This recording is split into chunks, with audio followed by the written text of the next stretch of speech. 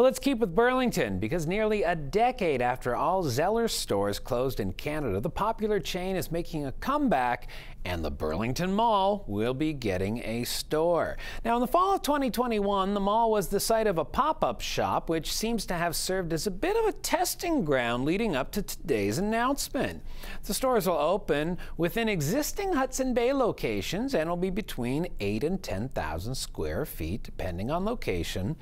The press release reads that there will be 25 locations across Canada to start, implying that there could be plans for additional stores to open in the future. And the brick-and-mortar locations will complement the first ever Zellers.ca e-commerce site.